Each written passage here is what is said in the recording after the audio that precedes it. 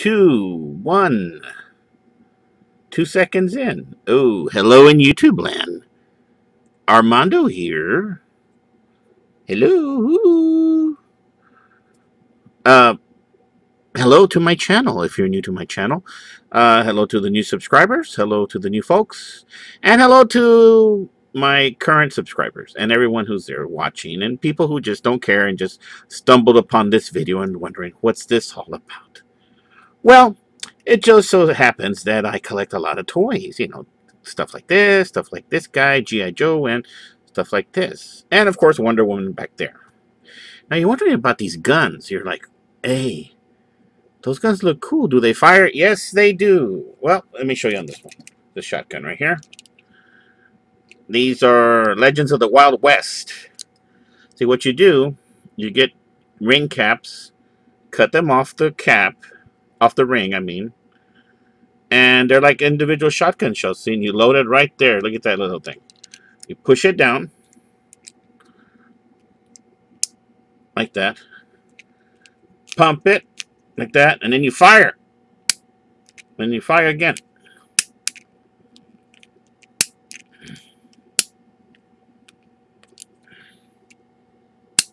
See, look. Doesn't work. The hell? Interesting. Okay, try again. There you go. Just gotta hit it just right. Ta-da! That's where the magic happens. The magic of gunpowder. Okay. Well, we established that. This rifle here shoots also. Look at this. I did another video on this one. I think this was the most recent one. So you pull the lever back, open it up, pull out the spent shell, like so. Grab another one. I had already pre-cut these. You got to use scissors or the box cutter of freedom or whatever you have. And you load it up right here. Look, you push it in, same procedure. Push it in there. See, I got a little cut there. Pop it back in. Then you aim. Shoot him. Shoot him. Got him.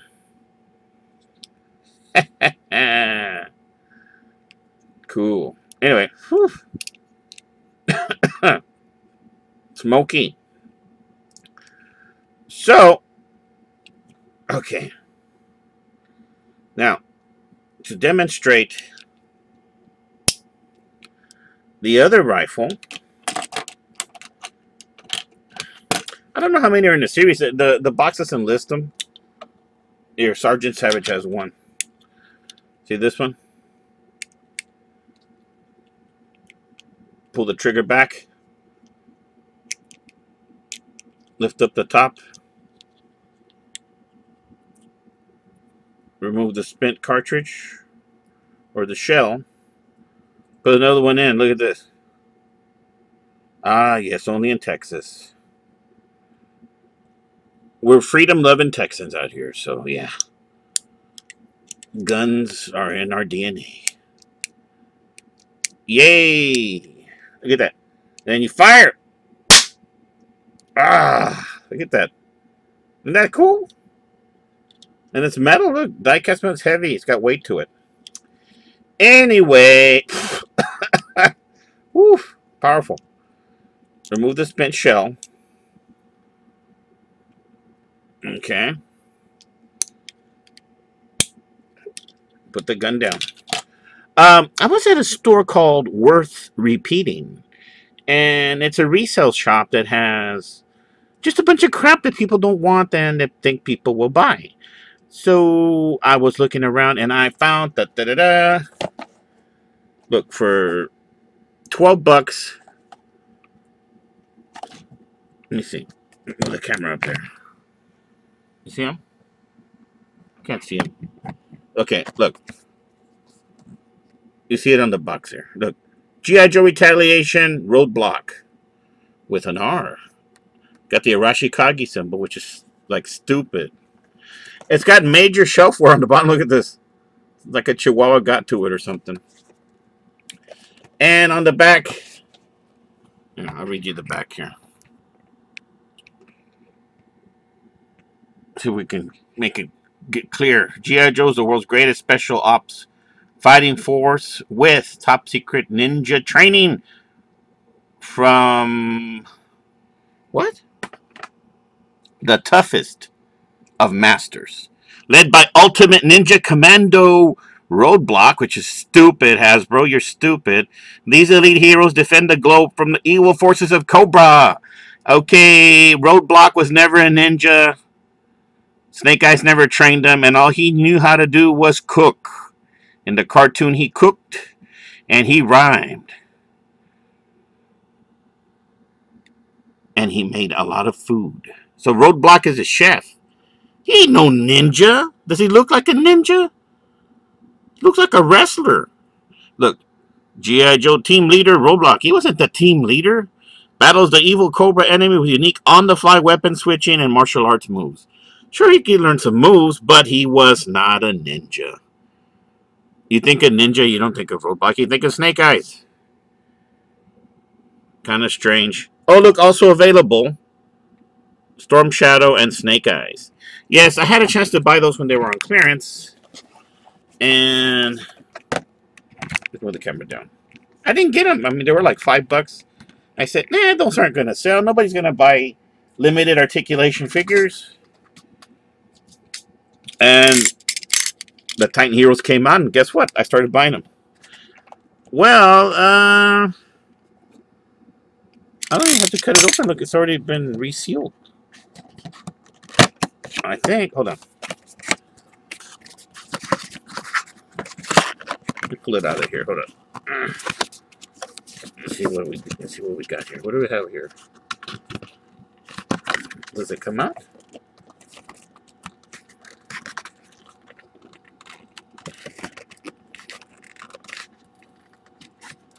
It doesn't come out. Look, weird.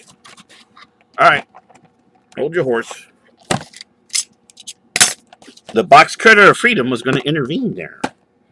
And wait a minute. Okay.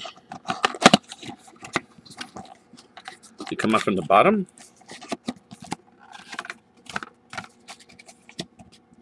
Oh, I get it. They want you to open it from the side. It's going to be one of these things. Hold on.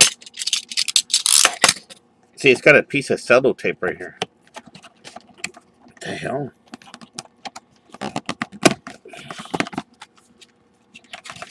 Oh, it's not even meant to be opened like that. How bizarre. Okay. They got Roadblock in with rope. You see the rope right there? So it's one of those knot systems. See? Undo the rope. You can use this to make a fuse. Don't cut it, just unwind it. Alright, hold on. Bear with me, folks. My struggles. I'm taking you on the journey with what it takes to open these. You ever buy one of these? They're available, I think, on Amazon still. Or at your local flea market. And you're going to have to go through the same thing I did here. Alright, back to the front. Okay, pull the rope, pull the rope, pull the rope. Okay. Pull Roadblock out of there. So this is like an early Titan Hero type thing. Alright, the box is weird. We'll just set that on the ground. Reassemble that for later. Box cutter of freedom to the side. Look at all this fuse rope. It's like what you get when you buy Black Cats. I don't know, do you guys pop fireworks on 4th of July? I live in a county in part of Texas that's rural enough that, yes, we can pop fireworks all we want. Okay, he's got Titan Hero articulation. It's very straight arms. Nothing that says it's screaming ninja at me. Wow, Hasbro really dropped the ball on these. He's got his Samoan tribal tattoo on his arm there. The guns are... Oh, they were pre-installed at the factory. They do come off, I think. Maybe. Let me double check. Maybe not. I don't know.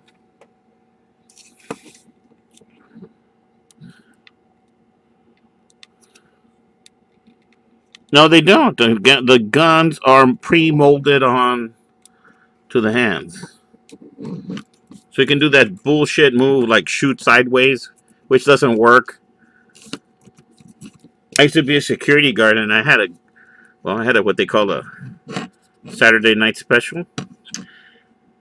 I went to the range. I tried shooting like that. Never hit the target, not even once. That's bullshit when they turn it to the side.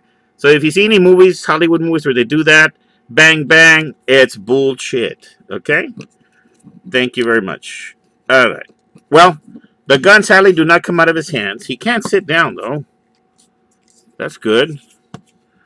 I paid $12 for this guy. They wanted like 25 originally. Let's aim down here. He does look like The Rock. But he wasn't a good choice for Roadblock. It should have been Terry Crews. And they didn't put the R right here on this piece of metal right here on this vest. So, yes, they dropped the ball big time. They need to put ball and socket joints here, here, elbow joints, removable guns, and holsters. But since Retaliation came and left... Hold on, let's add some light to there. What does it say on the foot? It has some writing on here. Hasbro SA. It's got a long number. I don't know what it says. All rights reserved. Made in China. Something, something, something. Hasbro Incorporated. 31021. You see that? I don't know. Anyway. They could make G.I. Joes like this. It's a good likeness. It's a good scope. Just increase articulation here, here, here. Make the hands grip. Put some of these hands on there. Gung-ho hands. Joint here, joint in the knee. You really don't need one in the ankle. Make the scopes better, and you can have a G.I. Joe team that's pretty good. And for $10, everything pre-molded. You don't have to make clothes for them. Just do it like this. Well, anyway, that is Roadblock, Ninja Commando Roadblock from G.I. Joe Retaliation. And I understand why it wasn't very popular. You know, got held back an extra year for release because they wanted to convert it to 3D. And then when I saw it, I was like, what? I waited all that time just to see that? And then the music they choose for these movies. No military theme, nothing specially composed. There used to be a TV show, what was it called? It had that chick from, what was it, Return of the Living Dead? She was one of the agents. They were like a G.I. Joe team. We'll come on late at night. I can't think of the name. They had a cool leader. I think there was like 4 or 5 in the group. They would go on these missions every episode and like take out terrorists, and then they'd come home. But she was that redhead, the one from I think it was Return of the Living Dead. What was her name? Clarkson? I don't know. She's real hot. She was in. I think she was in an episode of Firefly. She did some CSI episodes. You don't see her anymore making shows. I don't know. I haven't seen her. But, anyway, that TV show was what G.I. Joe should have been at the theater. The pit should have been in America. Like under Fort Bragg. Duke's supposed to have blonde hair. You know, why can't they custom build a vamp? There's so many custom vehicles that could be made. They could have made an original vamp. It had so many problems. That guy that did the first one, what was his name? Steven Summers? Wow. He dropped the ball on that first one. Nanomites. That was a good idea, I guess, but those exosuits that gave G.I. Joes all these powers. What a load of crap. Should have made it, taken the material seriously. You should have made it look cool. You should have done it like that show, that TV show. I wish I could think of it. Was it Spec Ops or I don't know. Anyway, it had like a cool theme song also, like a rock edge to it. That's what would get people in the theaters. That's what would make people excited. And then Hasbro, I mean, you release this stiff thing, you know. You went from all this articulation here to just 5 points here, or 7 if you count the wrists. And why did you mold the guns in place? That's weird. How bizarre is that? Anyway, I mean, The Rock looked good. He looks like a Joe, but he's just not Roadblock. He could have been heavy duty. The perfect Roadblock would have been Terry Crews with a mustache. Give him the camo t-shirt, the woodland camo. Terry Crews would have been the perfect Roadblock. He's got the muscles to show it, too. We need somebody that knows G.I. Joe in and out. You know, I mean, they emulated the original military in the 80s. You know, they used like the A-10 tank killer. And that was that thing for Cobra. What was that thing called? Not the Night Raven. The I can't even think of the name of those planes. But anyway, there were so many things they could have done right. Throw a bone to the fans. But hopefully when they do G.I. Joe 3, they'll fix some of these things. But I would just reboot the whole series with somebody who knows the property. Like big time knows the property. And it would be a big hit. International hit. I mean, it was made in America. They can just change it for other countries. You know. Or they'll probably make the whole team Chinese for the Chinese market. That's probably what they'll do. So yeah, I don't know. Anyway, this is G.I. Joe Retaliation Roadblock. Ninja Commando Roadblock. I'm surprised they didn't put the Arashikage symbol all over him. Or like on his back or something, on his leg. Like, oh look, he's a ninja. He's not a ninja. He's cool. But doesn't scream Roadblock to me. Should have been Terry Crews. Anyway. It'll look good with my Titan Heroes since they're all stiff. Gotta support the 10-inch line. So. If you like this video, folks, leave a comment below. I'll get back to you. I don't blame you if you hate this figure. You know. It's got its possibilities. Maybe when I get a 3D printer, I'll chop them up and I'll add articulation to them. And then paint them and stuff. Put the R right here and everything. Who knows? It's going to be a while, though. Anyway, folks, I hope that whatever you're doing, it turns out right.